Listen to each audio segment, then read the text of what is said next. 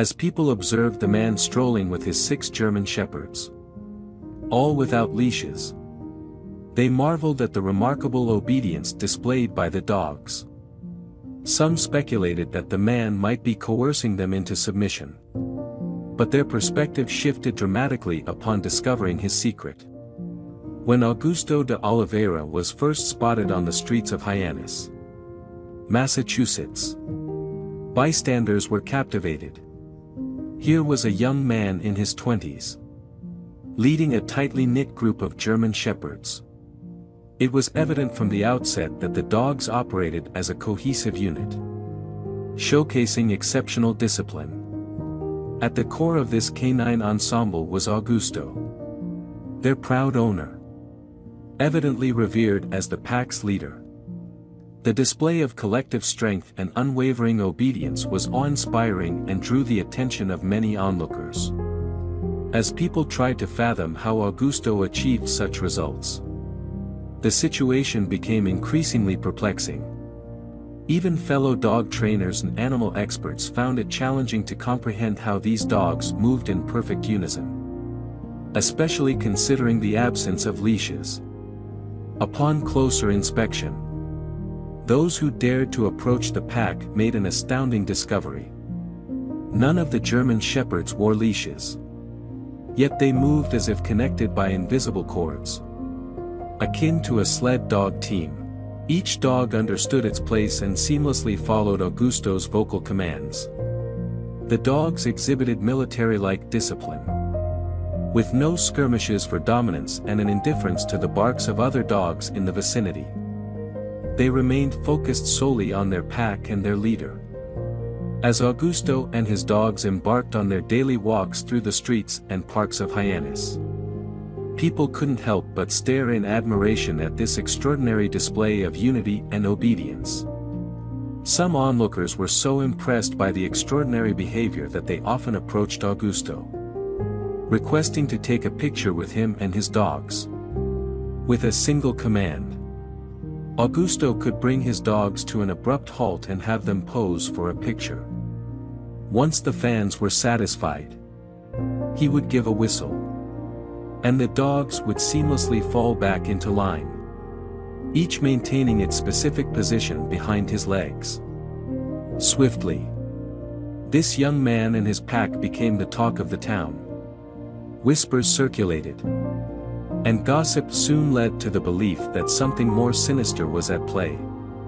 Some neighbors and observers grew suspicious of the man who seemed to surround himself only with his dogs.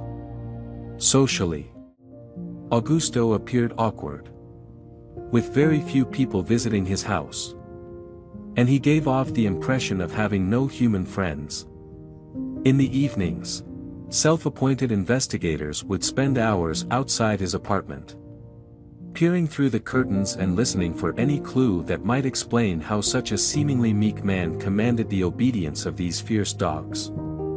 There were suspicions of mistreatment, and some even went through his trash cans in an attempt to expose him.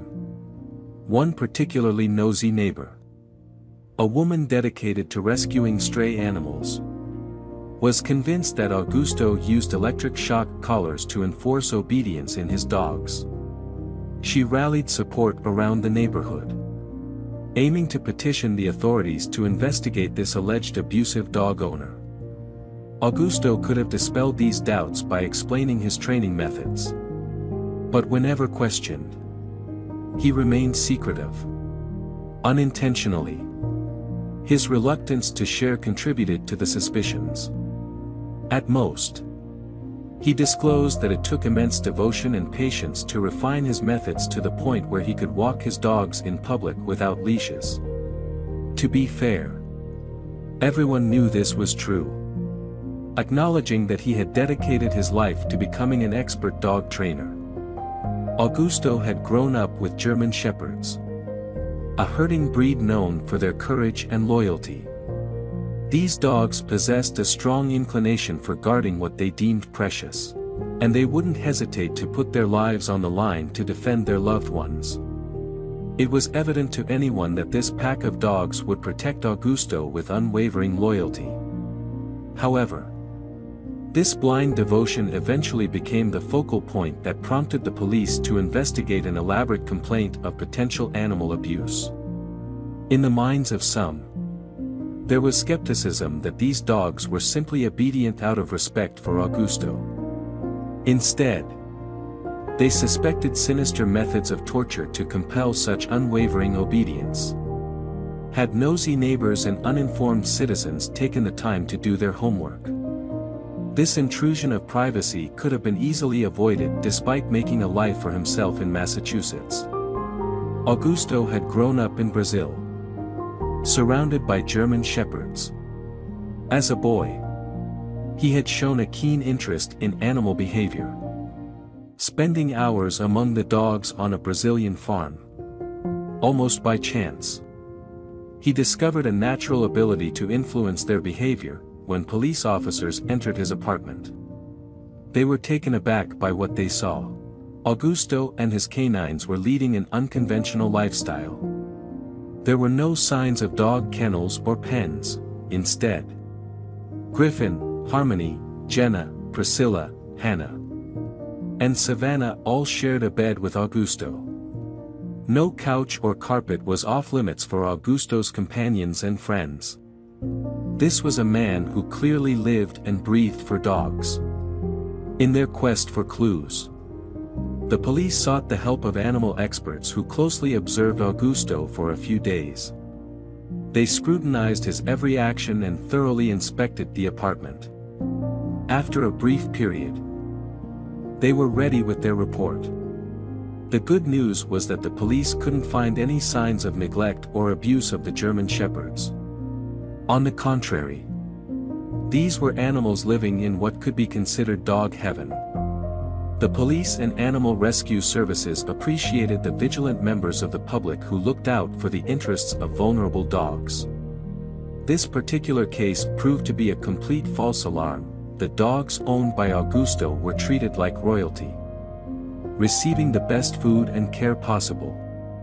Augusto loved them as if they were his own children, despite being outraged at the low opinion some had of him.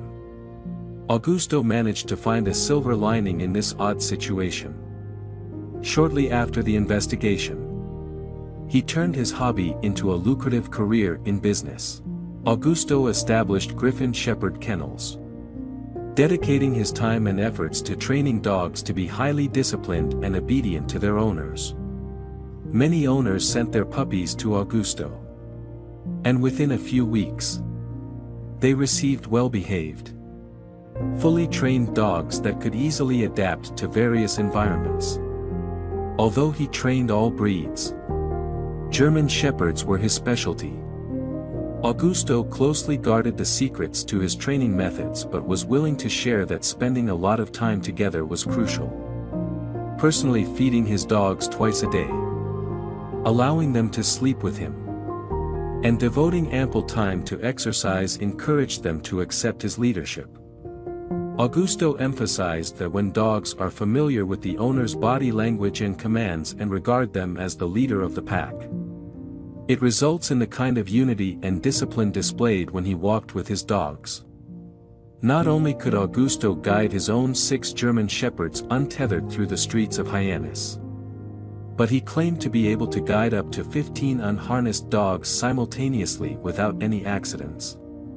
In recent times, he even ventured into the streets of Boston, where his dogs behaved with utmost discipline despite the different environment and added noise.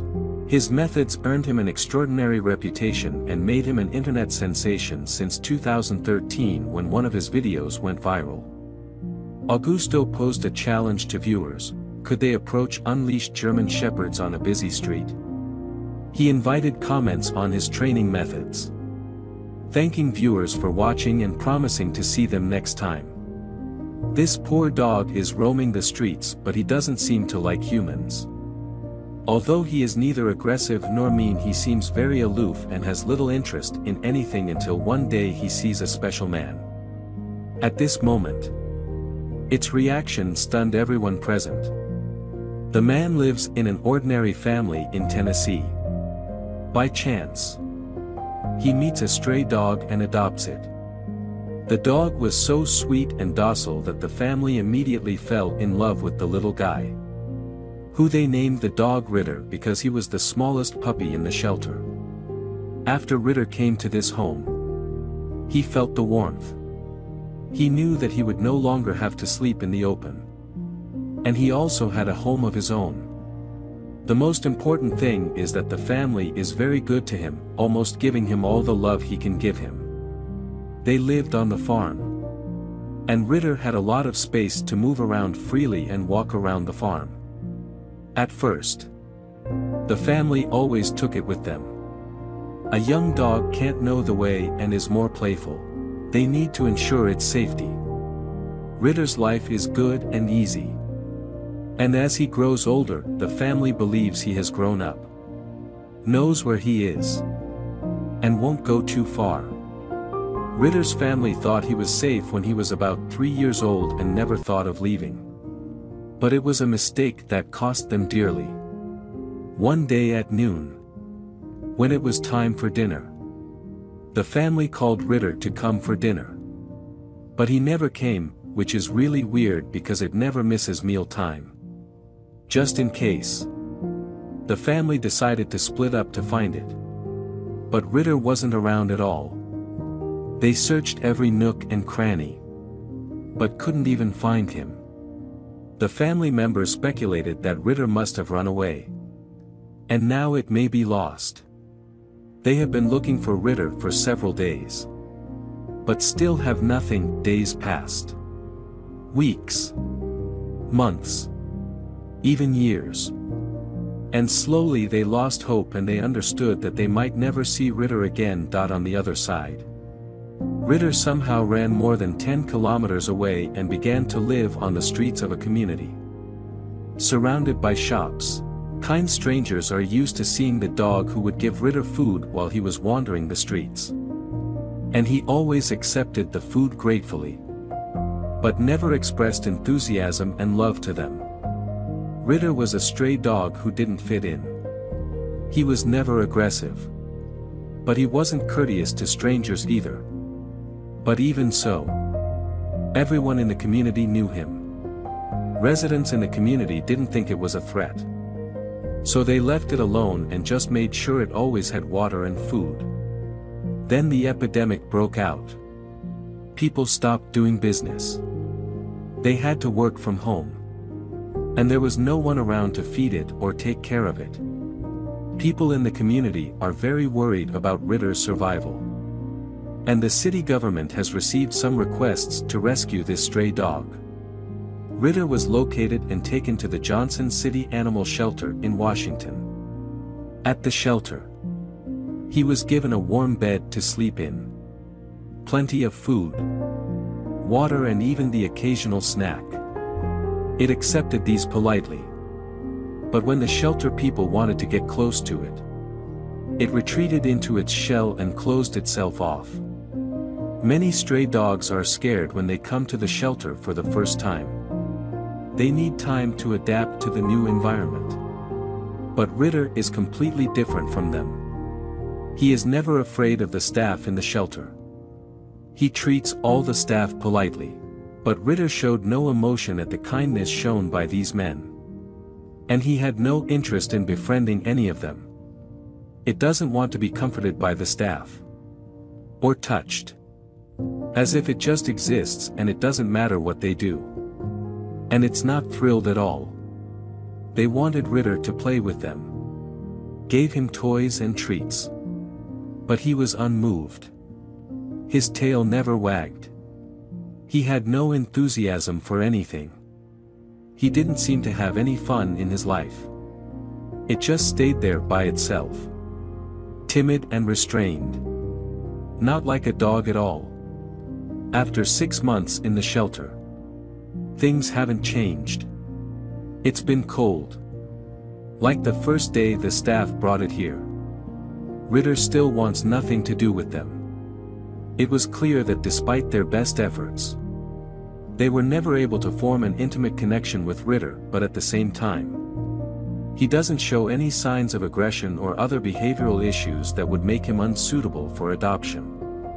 Just because it's not very likable doesn't mean it doesn't deserve a good family. But would anyone want to take in a dog who might never open up? They didn't know.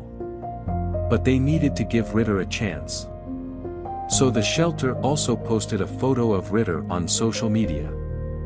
As is customary, they don't oversell it because they don't want Ritter to be sent back to the shelter one day because he didn't live up to his owner's expectations. So they told the truth on social platforms. Still, the crew wants it to live comfortably and get a forever home. The post stated that Ritter had been at the shelter for 6 months, but had still not developed a close bond with anyone at the shelter.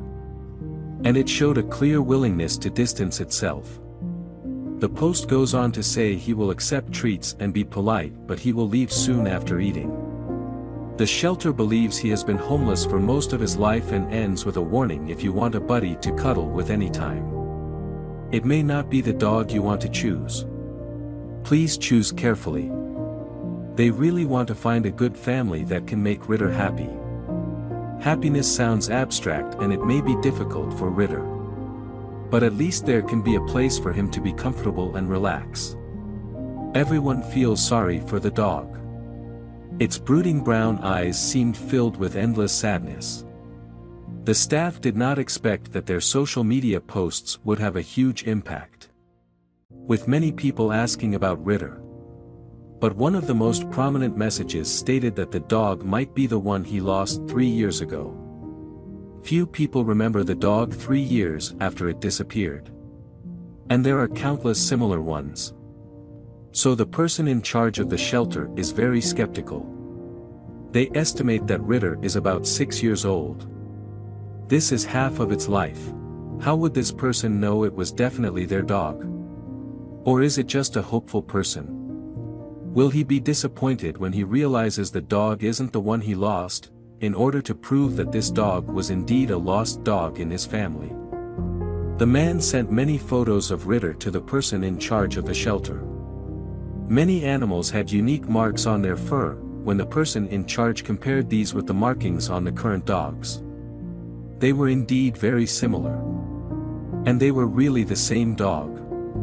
But even if it is, what difference does it make? This is a cold dog. They have been separated for 3 years. And Ritter probably doesn't know or care about this former owner. The shelter directors arranged a time for them to meet. And when the man walked in, they opened Ritter's kennel. Ritter looked up at the man. And it only took a few seconds for the dogs to realize that the man in front of him was his former owner. It has completely changed. It is no longer as indifferent as before. It wagged its tail and greeted it enthusiastically. Looking at the long-lost master, Ritter even shed tears. The man was also very excited, hugging Ritter. The staff were all shocked by Ritter's change. It turns out that Ritter has always remembered his family clearly and has been waiting to be reunited with them. And now he can be a happy dog again. And he has returned to his happy home.